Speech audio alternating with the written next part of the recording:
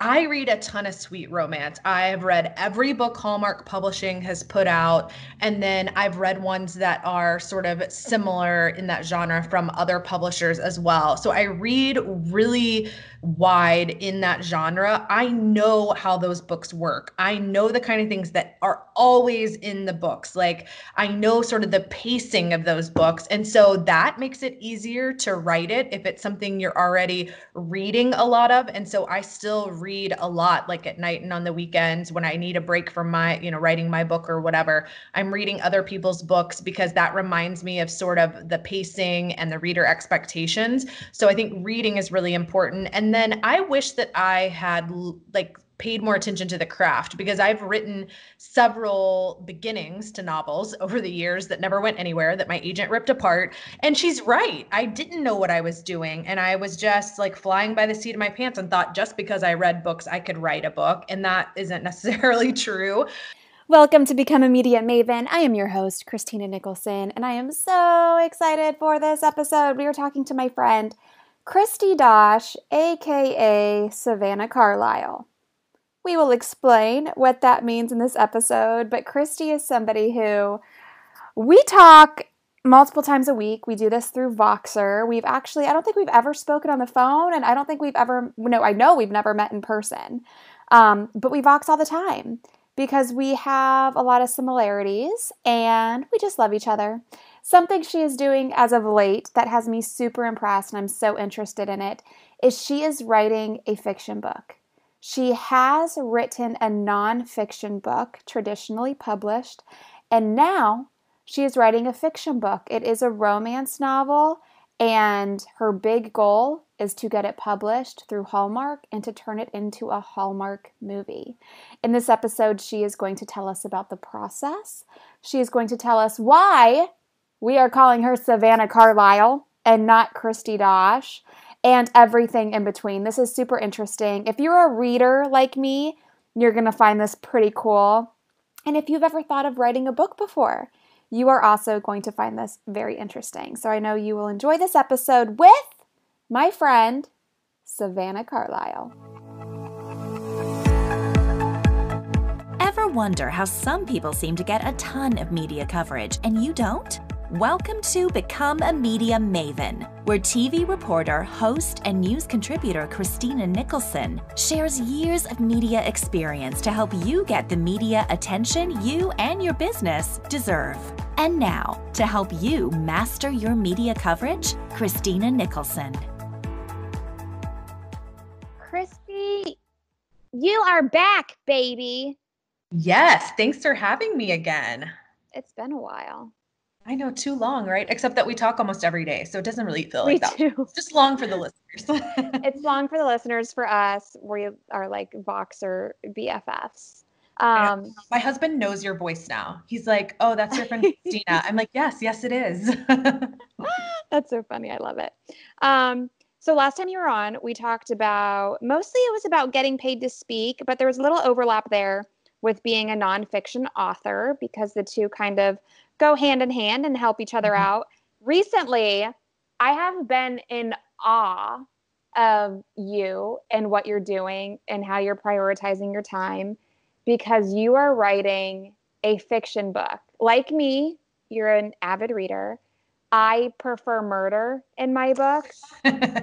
You are writing with the goal of getting published by Hallmark and getting this book turned into a Hallmark movie, which means no murder.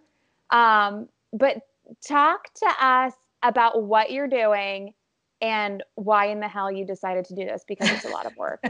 So it's been a little bit of a long-term strategy. When I got my agent for my nonfiction book, gosh, almost 10 years ago now, I purposely chose an agent that also represented fiction. Like I got really lucky when I went through the querying process and I got offers from 3 different agents, but one of them represented primarily fiction. And actually nonfiction was a little more outside of the box for her. So she signed me for my nonfiction book about the business of college sports because I was ESPN's sports business reporter back then. But I chose her because I knew one day I was going to write fiction. I had already been kind of dabbling in like writing chapters here and there. there. And it has taken me 10 years now to have the time to not only write the book, but to have taken like a whole bunch of classes and stuff on craft and like how to write fiction, because it's a really different process than writing nonfiction was. Okay, so you've always wanted to write a fiction book. What was it that you were like just recently?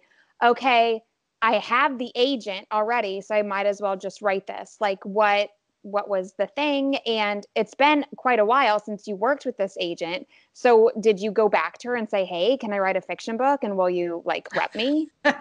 Yeah, so I woke up, it's probably been almost 2 years ago now. I woke up one morning, and for a really long time, I had wanted to write a book that somehow piggybacked off of this Miranda Lambert song that I love called The House That Built Me. It came out like 10 years ago. And I always, in the back of my mind, have played around with ideas that kind of built on that song, but I never had enough of an idea to sit down and actually start writing anything. And then I woke up one morning, and I don't know if I had like dreamed about it or what happened, but I remember waking up and like the idea was there. Like I knew how to piggyback off the song and have a whole book. And I like grabbed a notebook and scribbled down everything I could remember really quickly. And then I let myself just kind of like marinate in it for a few days to see like, was it going to stick? Like, did I really want to write this? Because at that point I was actually a few chapters into a women's fiction novel, and this idea falls more under the genre of what they call sweet or clean romance. So it's a little bit different than what I had been like trying and failing to write. And so I kind of marinated on it, and I emailed my agent, and she knows that I've wanted to write fiction because I have sent her chapters previously, which she has totally chewed up and spit out and told me it needed more work. And I emailed her and I said I was going to work on this new thing. And I basically asked, like, would she even represent me? And she said, I don't know. I'll have to see what you write. So I sat down to write something. I believe she told me to send it to her once I had 20,000 words. And that took me a few months at least. I'm trying to remember exactly how long it was, but it was for sure a few months to get that 20,000 down. And I sent it to her, and she had a lot of feedback and a lot of suggestions, but it wasn't as much ripping up as the last thing I had sent her. And so that gave me a little confidence that really these like classes I had started taking and the things I was doing to try to like improve the craft and like learn how to develop characters and learn how to develop a story arc, that like it was paying off and it was working. And so I went back and I edited those 20,000 words. I even hired a developmental editor to help me go through those 20,000 words and get them all shiny and perfect.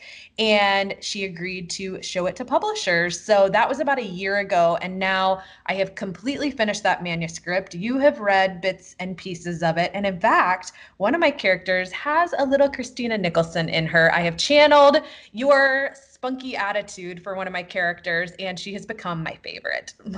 So people get ready to see me on Hallmark because I told Kristi that she needs to tell the folks at Hallmark that Gigi is present and accounted for. We will not be hiring a professional actress. We will be hiring Christina Nicholson to play that role. Yes, because you already are her. I borrowed some details from another friend who's an attorney, because this character is an attorney. And so I borrowed some things from that friend. And, you know, you fictionalize everything. Like I borrowed bits and pieces of different people that I know. But when I'm sitting writing her, she's a secondary character in the first novel. But now I'm working on the second novel, so that it would be a series. And the second novel focuses on Gigi's story. And every time I sit down to write her, I picture you in my head, and I picture some of the things that you say to me on Voxer, because I think you're so like sassy and spunky and you just tell it like it is. And that is who Gigi is. And so I channel you every time I sit down to write Gigi. Okay, this is like a lot of work for not knowing what's going to happen. I mean, I feel, and you know what I feel saying that? I feel dumb because it's like, that's like having a business coach and starting a business. It's a lot of work not knowing what's going to happen. But that's what you're doing. Like you're spending a ridiculous amount of time writing this book, going through edits in the hopes of getting a book deal. Like, are you ever like, I mean, Like, I what just am I feel, doing with my life? no, not what are you doing with your life? But I mean, do you ever think, like, what if this doesn't happen? What if I don't get a book deal? Then what do I do with this book? You know what I mean? Because Yes. it's a lot of So time. It's a lot of I, time you're spending on it this. it is. I mean, I spent a year and a half writing the first book, which for that genre, different genres have different like word count expectations. And for this genre of romance, you want to be somewhere between 75,000 and 90,000 words. And I ended up coming in right around 90,000. So it took me a year and a half to write the 90,000. Now, there were times I took a break, like when I was waiting to get feedback from my agent a couple of times.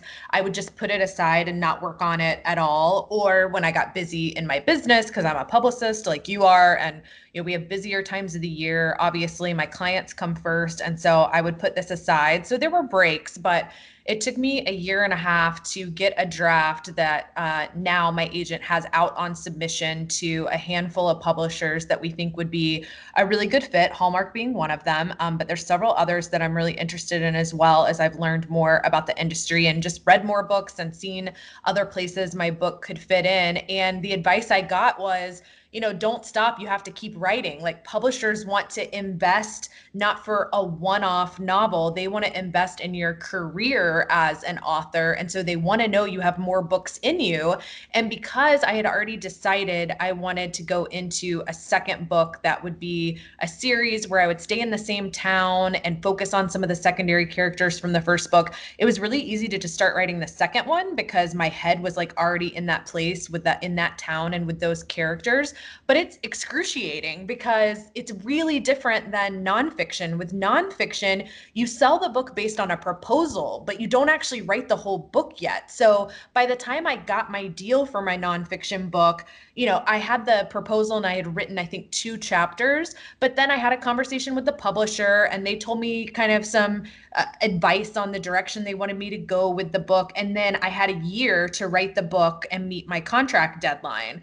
Fiction's totally different. Fiction publishers generally only buy once you've written the entire book and been through some edits with your agent, or if you hire outside editors. So you're right. I wrote an entire book. I have no idea if anyone will buy it. And now I'm already like knee deep in a second book in the series. And I still have no idea whether it'll ever see the light of day or not. So I'm starting to teach myself some things about self-publishing in case I decide to go that route down the road. But for now, fingers crossed, several publishers I think are a really good fit, have it in their hands. So, send all the good vibes, prayers, finger crossing that I get a deal.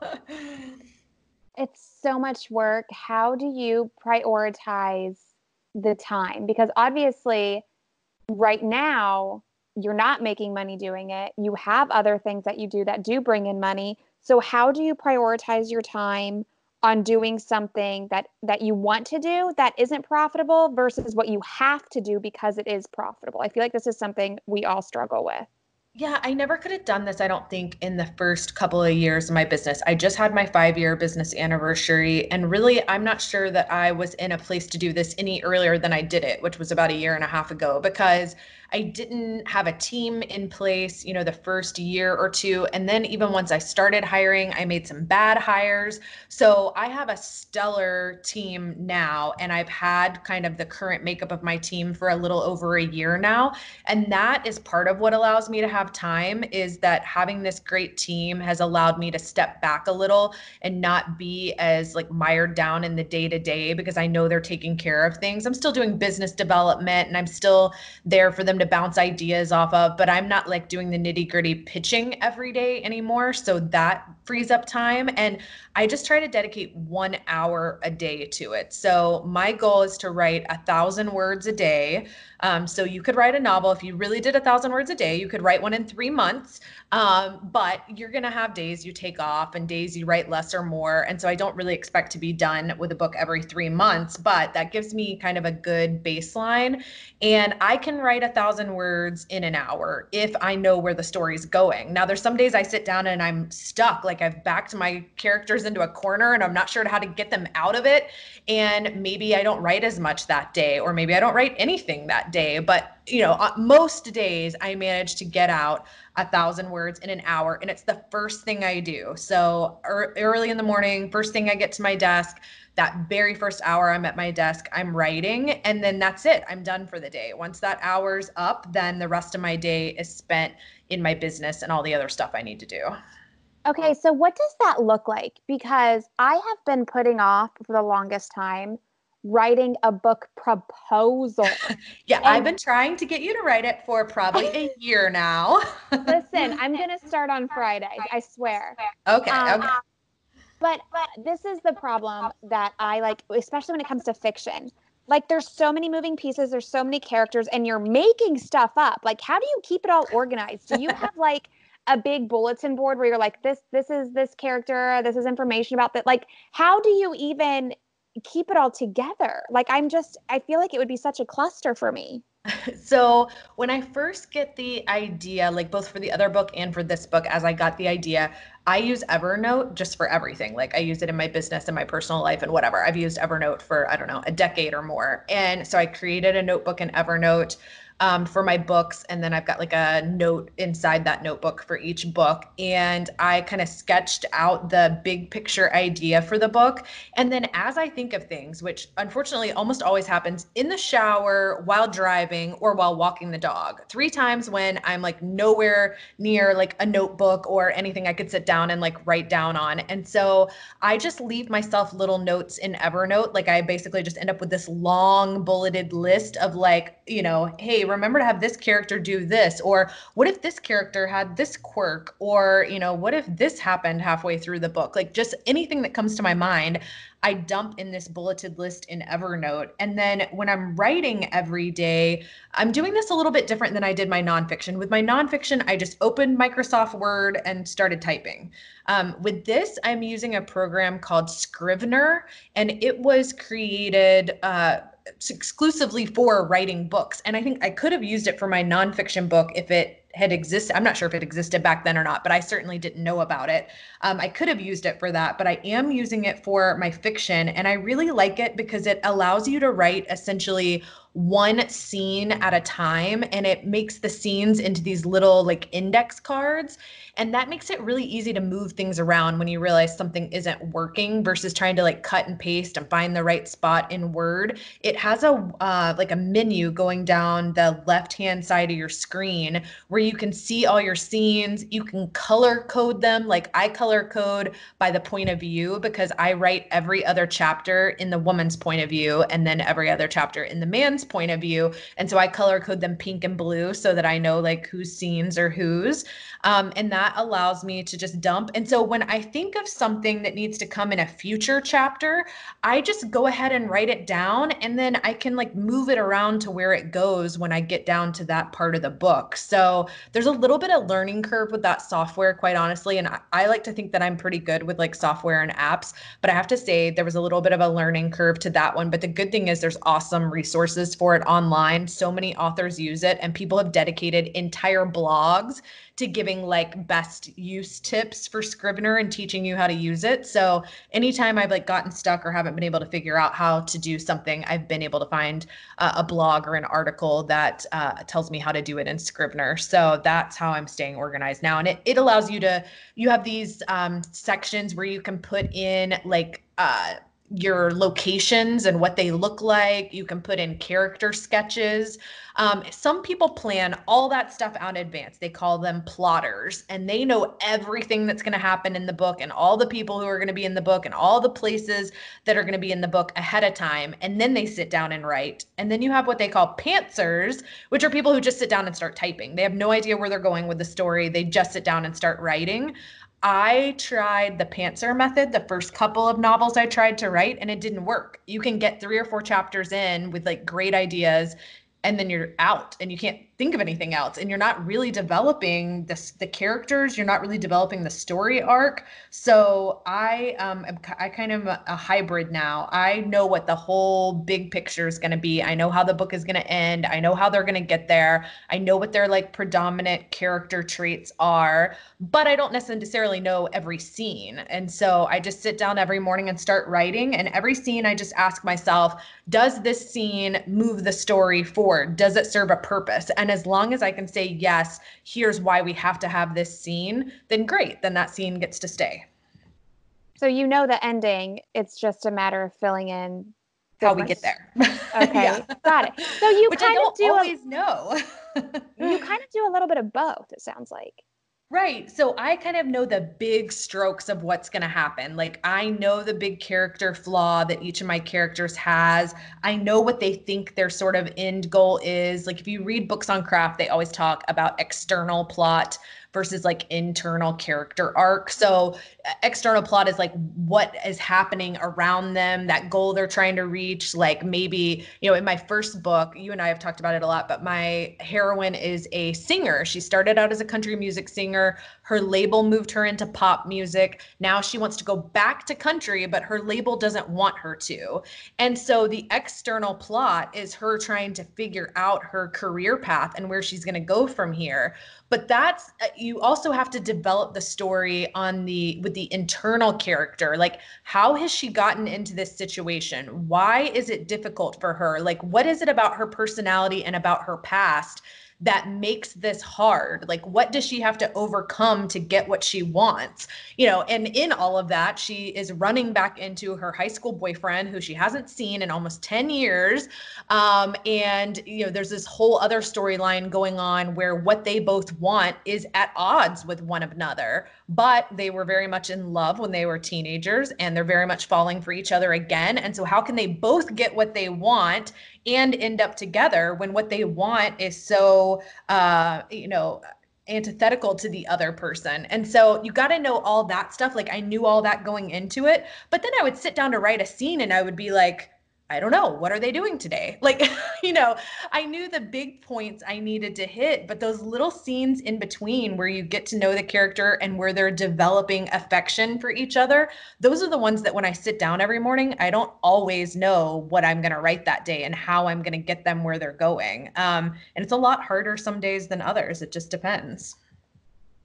And you like went above and beyond, and you had somebody write a song for the book, and you can't even hear the song in the book, but like you sent it to me and it's freaking amazing.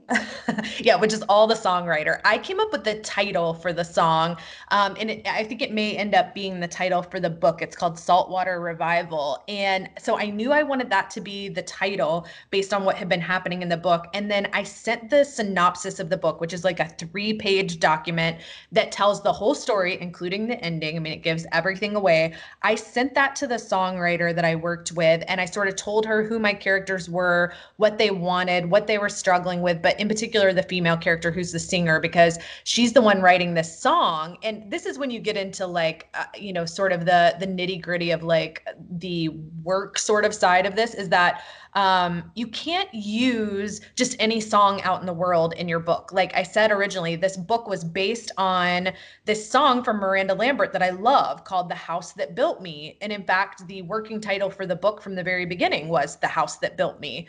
Well, it turns out you can use the title of a song. So me titling the book the same thing as the song, no problem legally. However, I cannot use any of the lyrics from The House That Built Me without getting permission from the owner of that. And it's not even the songwriter anymore. It's like BMI or one of the big music groups owns it. You have to go through all this paperwork, and often you have to pay to use the lyrics in your book. And so I thought, forget this. I'm going to go find a songwriter. We'll write our own song that's more specific to this book.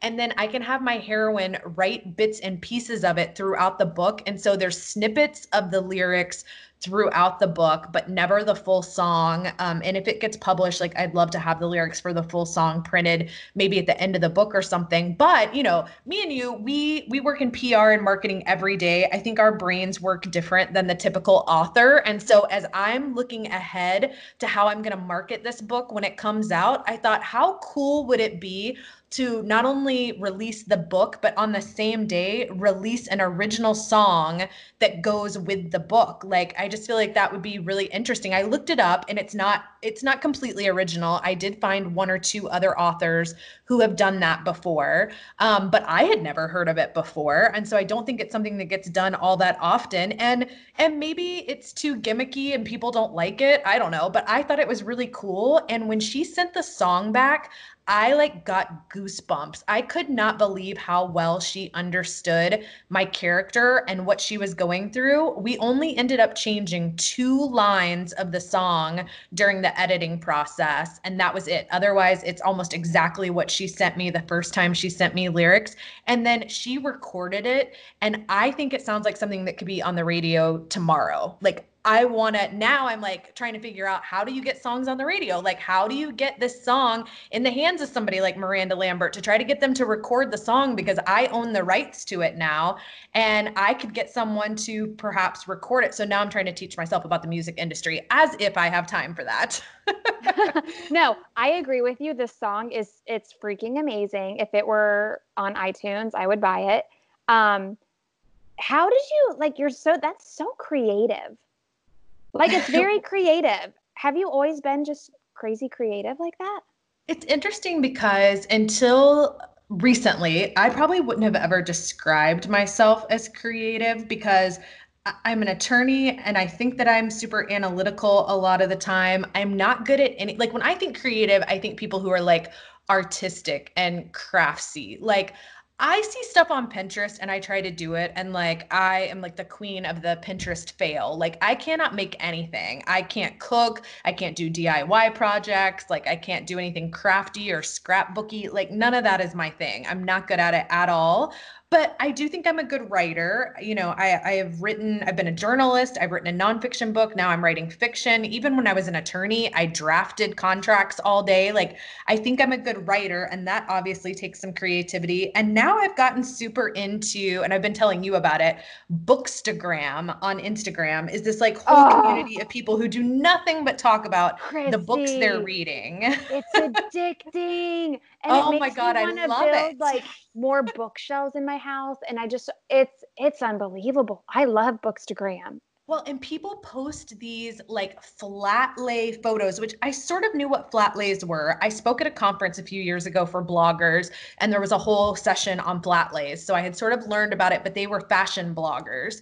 And it turns out that a lot of people do flat lays with Bookstagram. And so they take the book, or they take like their iPad showing the book cover, and they, use flowers and seashells and whatever. They lay all this stuff out around it. And then you take, a photo essentially standing over top of it. And they create these beautiful photos they put on Instagram about the books that they're reading. And so I started trying to do it about a month ago. You do it very well. Oh my You God, do I love very it pretty. now. I'm so addicted to it. I spent this weekend cleaning out a filing cabinet that had a lot of my old sports research in it. And I cleaned it out to make room, because I have been buying up all these little things on Etsy to like be in my pictures. Like, I read a lot of beach reads. And so I was buying up like little pieces of coral and like a piece of like nautical rope. And I got like a fishing net and like just ridiculous stuff that I can use in my photos. And my husband was like, "What are you doing?" But I've gotten really into it, and it does make me feel creative. So maybe I'm more creative than I've given myself credit for. 100%. Your pictures are beautiful. Oh, Yes, thank you. they're very pretty. Okay, I have always told you that when I talk to my friend Lisa about you, I always say Kristi Dosh because I just think your name is so fun to say. Um, but you have built this brand as Kristi Dosh, the media expert, the sports media expert, and you were advised to not be Kristi Dosh when you went fiction. Can you explain why and what you're doing now? Yeah, so there's a lot of reasons that people choose pen names, ones that didn't necessarily apply to me. Like, if you have been writing books, in romance, and you decide to write thrillers, sometimes they'll tell you to use a pen name so that you don't like disappoint your readers who were expecting something different. And because men tend to sell better in certain categories, so a lot of women will write under like an initial, like Nora Roberts writes as JD Robb when she does thrillers. So a lot of folks, when they cross over, will do a name that fits into the genre better.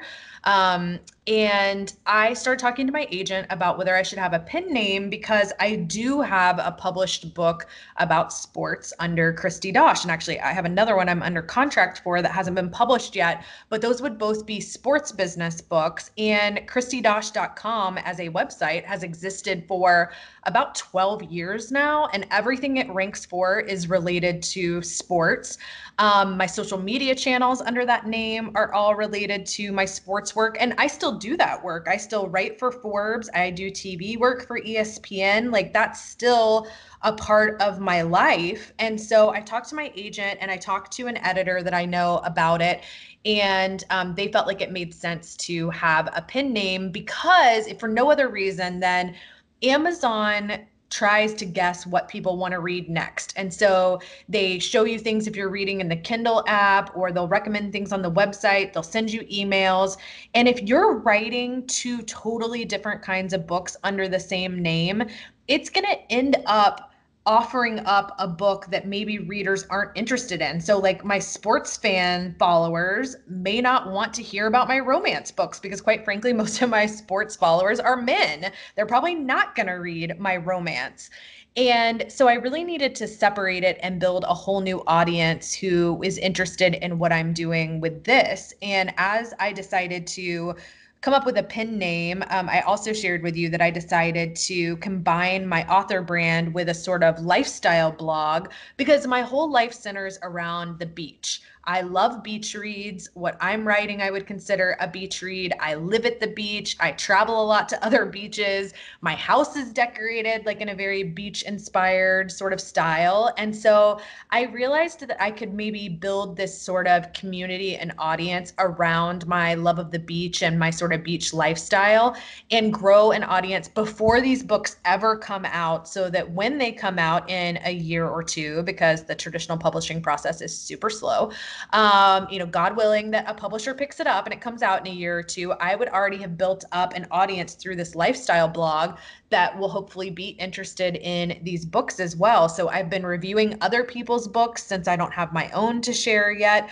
And then I've started writing about other stuff like home decor and fashion and art and all the other stuff in my life that's related to the beach. And it's been really fun. Like I've been able to create a whole new brand and essentially a whole new business. And I forgot how much fun that was because it's been 5 years since I started my business. And I'm so bogged down in kind of the problems you have once you've grown your business that I forgot how exciting it was to do all that beginning branding kind of stuff. So it's been fun.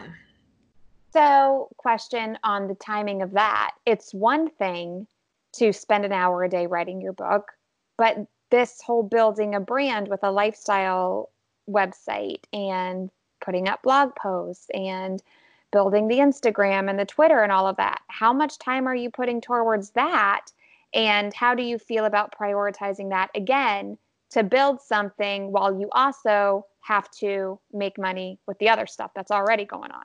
Yeah, so that part is more difficult because I feel like it takes like 1 to 2 hours a day on Instagram to get any sort of real engagement and traction and grow your account and be getting the comments and the likes. Especially, I mean, I had to start from zero. I started all new social media accounts. I chose the name Savannah Carlisle after a lot of sort of research, and I got the URL. I made sure I could get all of the social media handles, but I had to start from zero. I mean, I have followers on platforms for sports, and then I have the accounts for the PR agency, but I had to start from absolutely zero. And it's been almost 2 months now that I've been building it up. So I spend an hour or two a day on Instagram, and then I'm trying to put up 2 or 3 blog posts a week. A lot of those are book reviews, and honestly, they're really fast and easy to write. I can pump out a book review and get it up in like 30, 45 minutes because it's not very long. So those don't take me a ton of time, but like I did a big art roundup of artists who paint beachy and coastal kind of scenes. That one took me several hours. I've got a fashion one that's like beach vacation dresses going up. That one took me a lot of time. So some of these bigger roundup posts took more time, but it's because I'm really following some good SEO SEO practices and trying to, from the very beginning, really focus on SEO on this website so that when I am ready to market my books or otherwise kind of monetize this new brand, I've set the right foundation for it. And so I am working on it in some way every day. Some days it's an hour, some days it's 3 or 4 hours. It really depends on my schedule. And like I said, I would have never been able to do this in the early days of the PR business. I can only do it now because I have such a great team that's handling kind of the day to day. And it really fluctuates. Like, I haven't had any time today. I was recording trainings for my PR program and I had this scheduled with you. Like, I haven't done anything on the blog or really Instagram mostly today. So it ebbs and flows. And I work on it when I can. And I tell you all the time, because you've got 3 kids and I have none. When people ask how I get so much done, I say, because I don't have kids. It's a big part of it. That's true. And you have a great team. I understand, how having a team can help too. And you enjoy doing all of this, like the writing and the building the brand at savannahcarlisle.com. Like you enjoy that part of it? Oh my gosh, I love it. So that's probably the thing is like, I don't need free time for anything else right now. Like, I'm not watching a lot of TV. Quite frankly, there's nothing on right now. When Big Brother and The Bachelorette come on in about a month, I'm going to be screwed because that is going to eat up a lot of the time that I'm currently using to build this brand. And I'm not willing to give up Big Brother or The Bachelorette, not even for this new brand.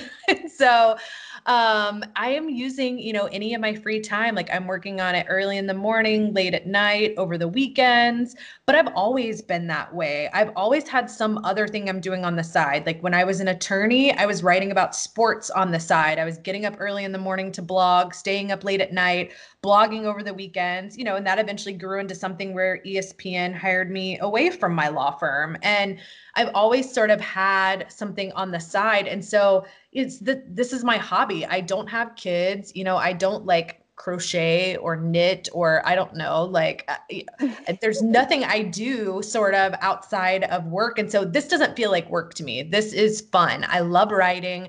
I love the sort of branding and marketing aspect of it. And so as long as I enjoy doing it, I'm going to keep doing it. And if it starts to feel like a job, then it's probably something I will look at and potentially change what I'm doing, because right now it's for fun. It's not a job. I don't need it to make money. My PR agency makes money. This is a hobby right now. Okay, 2 questions. One, not to be a negative Nancy, but pretend you don't get a book deal. What do you do with this amazing book you've written? So I think that it would depend on what the feedback is from the publishers. I've already had a couple of publishers pass on it. Like, I don't want to sound like it's easy and everything is like sunshine and rainbows. It's not. Like, I had one pass on it and say that the town was great, but that my characters didn't have enough attraction to one another. Well, Um, clearly they don't know what they're talking about because A, one of the characters is Gigi, modeled after yours truly, and but that's B, the it's thing. amazing. It's so subjective. And so I was talking to an author friend of mine who is like a USA Today bestseller. She's published with multiple different publishers. She's had 2 Hallmark movies. Like, she's great at what she does. And she was telling me about all the passes she got on her first book. And I loved her first book. And she was like, yeah, you remember these 2 characters in the book? Somebody wanted the heroine to end up with this other character in the book. And I said no. And so they passed on me. And so it's really subjective. Like, it's usually one editor at a publishing house making that decision. And so if they didn't connect with the story or with the characters, they say no. That doesn't mean no one's going to, or that it wouldn't be a successful book. It just means that one editor didn't connect with it. And so I had another one where it sounds like the editor really liked it. She took it to acquisitions committee, but it didn't get enough votes for them to acquire it. So you get passes along the way. And my dear friend, who's an author that I've been talking to about it, she said, you only need one yes. And, you and I for a living, pitch clients, and we've pitched ourselves before for all these PR opportunities, and we get no's all the time and don't take it that personally because we know there's other places to go. We know we'll find the right fit for the story. And this is the same way. Like, I know it's going to end up in the right hands, hopefully, and connect with somebody. And if it doesn't, but the feedback has been such, it's not like people are saying, this doesn't work, this falls apart, it's too slow, it's not believable. Like, I'm not getting those kind of comments. If I was, I would probably rethink working with another editor or maybe just letting it go. However, that hasn't been the case. And I've sent out the full book to about a dozen people that I know. Some people I really know, like good friends of mine. And then some people are ladies I've met through Bookstagram who are more objective because they don't know me and they don't have to tell me nice things. And I've had them read it and I've gotten really good feedback. So if a publisher doesn't pick it up, then I think I will seriously consider going the self-publishing route or with like a smaller indie publisher and trying to get it out there. Because to be honest, after working on it for a year and a half and now being like 16,000 words into the next book, I don't think I could live with not publishing it and it just living on my computer somewhere. Like I know it's good enough to publish and I know I'm good enough at PR and marketing that even if I don't have a big publisher, I can get the word out about my own book. And a lot of authors don't feel comfortable with the marketing piece of it and that's why they need a traditional publisher, but I know how to do that piece. You know, I'm a book publicist. I do it every day for nonfiction books and although doing it for fiction is a little bit different, I still like I think have the right instincts for that and I'm convinced that I could do it on my own and be successful. So if that's what it comes down to, I'm fine with that. I love that. And something that reminded me when you were telling that story, I remember, I don't know if it was last year or the year before, but James Patterson is one of my favorites. And somebody tweeted that like, maybe it was last year where he made like $96 million or whatever. Somebody tweeted that and he replied and he said how many times his first book was rejected. And it was like a whole lot of times. I mean, you hear that story with J.K. Rowling, with Yep. Harry Potter. Like it was rejected a ridiculous amount of times. So I love your attitude. Last question. This sounds like a lot of work. I would love to, just because I like to read and I love like a Lifetime movie, I would love to write, I need the murder, Kristi. I would love to write a book like that. Nowhere in the near future. I'm sure there's listeners who are like, ooh, this sounds fun. Where does one even begin? You are a little different because you had an agent in place. However, for a fiction book, you need the book copy to get the agent, correct? So you got to write first. Is that step number one? Yeah, and I would say it's good if it's somebody like you who reads in the genre you want to write in. Like, I read a ton of sweet romance. I've read every book Hallmark Publishing has put out, and then I've read ones that are sort of similar in that genre from other publishers as well. So I read really wide in that genre. I know how those books work. I know the kind of things that are always in the books. Like, I know sort of the pacing of those books. And so that makes it easier to write it if it's something you're already reading a lot of. And so I still read a lot, like at night and on the weekends when I need a break from my, writing my book or whatever. I'm reading other people's books because that reminds me of sort of the pacing and the reader expectations. So I think reading is really important. And then I wish that I had like paid more attention to the craft because I've written several beginnings to novels over the years that never went anywhere that my agent ripped apart. And she's right. I didn't know what I was doing. And I was just like flying by the seat of my pants and thought just because I read books, I could write a book. And that isn't necessarily true. So then what's the difference? Like, how do you know what you're doing now and you didn't before? What's the difference? So I think it's definitely the little like mini courses I took and the books I've read. So one of the books that's really great is called Save the Cat Writes a Novel. There was this famous book years ago called Save the Cat that was about screenwriting. And a novelist took it and made it Save the Cat Writes a Novel. Her name is Jessica Brody. And she talks about sort of the elements that have to be in there for it to be a good story and to keep people engaged and how to develop characters. So then because the book was so good, I looked and she offered these little mini courses. I think they're all on Udemy. And I bought up a bunch of those. They were super cheap. And I bought a bunch of those up and I would just listen to it while I was walking the dog. Although she has video, it's not really something you have to visually see. So I would listen to it while I was walking the dog. And then somebody told me to get Masterclass. I love think James Patterson is in Masterclass. there. Yeah, I think James Patterson has one in there. He does. Judy Blume has one, David Baldacci, and even though they're not in my genre, they don't write romance, there's really good nuggets in all of their classes about world building and character building and story and setting. And so I think I took something from each one of those. And then I think what probably helped me the most, and this is genre specific, but if somebody wanted to write romance, there's a book called Romancing the Beat. And it kind of takes the method from Save the Cat, which I had read first, which breaks books into what it calls beats.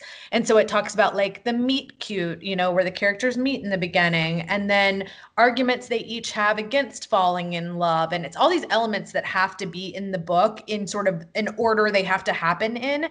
And she applies that basic story structure from Save the Cat to romance specifically and shows you how to break up your book into these like chunks and these parts you kind of have to hit. And that has been huge for me. I have referred back to that book so many times. It is falling apart. I not only have the physical copy of it, I also have the audiobook, and I'll listen to it when I'm out walking the dog.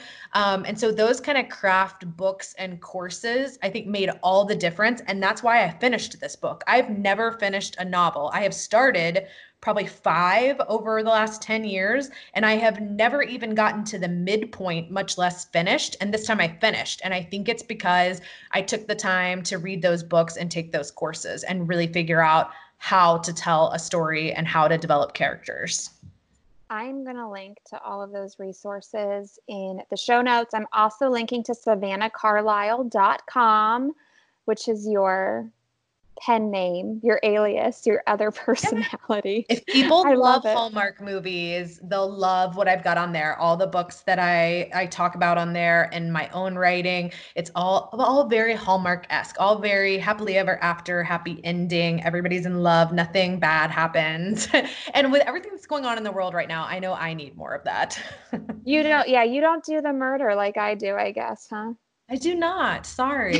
No, I do read probably 3 thrillers a year. I sneak them in, but what I find is if I read them while I'm writing on this book, like things seep in. Like suddenly your character will say something and you're like, wait a second, that doesn't fit this book. Wait a minute. You're not crazy. It just gets into your consciousness and you write things, even not just like things your characters would do, but like the way they talk, like the way the adjectives you use to describe them are different in a romance than in a thriller usually. And so I have to be careful when I read outside of my genre because it seeps into my writing. You know what I read recently? And I guess it would be romance. And I kind of liked it. And I haven't read these books in years. It was a young adult novel. And it was called Tweet Cute. I heard about it. Yes. I haven't read it. So I don't know what took me so long to get on Goodreads, but it took me a real long time. And I'm glad I got on there because then I can see what other people are reading and, how popular these books are and whatnot. And I read Tweet Cute and I was like, I'm reading a book for teenagers, but whatevs. Let's see how it is. And I read the whole thing in a weekend because it was just so good and so cute. So now I was like, I need to go to this kids section in the bookstore in the library now because these are fun books. So I don't always need murder. Or like the psychological thrillers, right? Like the page turners. That's what James Patterson's really good. I think James Patterson has done something to me because he's got a few romance novels. He's got maybe 5. But the rest of them are all like edge of your seat suspense type of things. Yeah, okay. What's interesting is when it comes to podcasts, I almost exclusively listen to 2 kinds of podcasts: reality TV, because as I already said, I love Big Brother and the Bachelor franchise. So I listen to a lot of reality TV podcasts, and I listen to a ton of true crime podcasts. I love true crime podcasts, but I don't want to write about that kind of stuff. True crime is good. Did you listen to Dirty John? I did. And I watched the series on TV. Yes. I had Tara Newell on the podcast. I do. I think I listened to that episode because I was really into, I think I actually watched the miniseries on TV first. Then I went back and listened to the podcast. Yes, it is a fascinating story. And I told her on the podcast, I'm like, I'm sorry I'm saying this is like you almost being murdered and having to kill a man in self-defense is fascinating. But just the whole thing it's insane. The story is wild. But see, I'm not creative in that way. Like, I don't think and I know that one's a true story, but like when it comes to writing fiction like that, I don't think I could put something like that together. But these like sweet romances, where everybody ends up happily ever after, I find that easy and enjoyable. Like, it puts me in a great mood. Aw, maybe there's something wrong with me. No, I don't think that that's the case. Okay, this was awesome. I'm linking to everything in the show notes. We're turning this into the longest podcast interview ever just because we like to talk to each other. I know. Um, If people only knew how many messages we send each other all day long. seriously. Okay, this is amazing. Um, people go find Savannah Carlisle. She's the one we're talking to, even though I call her Kristi Dosh. SavannahCarlisle.com. What's the Instagram? It's Savvy Carlisle, so two V's, because Savannah Carlisle is too long for some of the social media networks. So all my social media is Savvy Carlisle. Oh, okay, got it. Perfect. Okay, thanks, my love. This was amazing.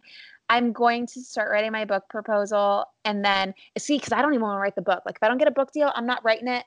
But then, like, Which then you can do for nonfiction. You can shop around the proposal, and yeah. if nothing happens, then nothing happens. But I'm going to start checking in with you on Fridays because you said you're going to do it Fridays. So Friday afternoon, Friday evening, I'm going to start checking in on you.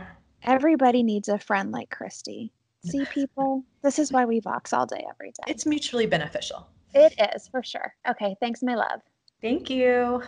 Thank you for listening. Remember, I'm always putting all of the goodness in the show notes. You can get those at becomeamediamaven.com.